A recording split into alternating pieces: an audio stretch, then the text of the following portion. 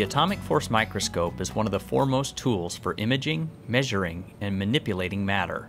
This very high-resolution type of scanning has the same concept as an ordinary record player. Here is the needle, and what this needle does, it moves really rapidly over the surface, and when it does this movement, it reproduces the surface profile. In much the way a phonograph needle can decipher music in a record's grooves, the atomic force microscope needle is sensitive enough to show the very tiny details at incredibly high speeds. You may try to use electron microscope, but what is advantage of AFM? Very gentle sample preparation procedure.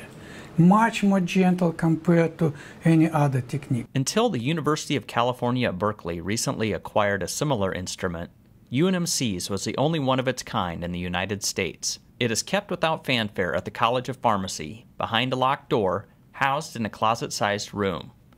But it holds a unique capability to manipulate single molecules and measure their interactions.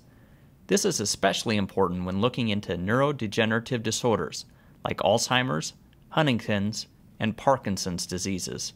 We have AFM on the top.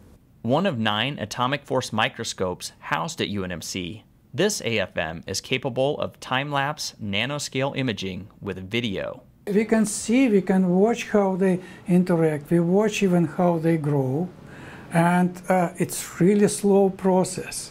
And it's why disease develops so slowly. And we want to understand why it is, and using this technique we found very likely very first events which happens when this protein.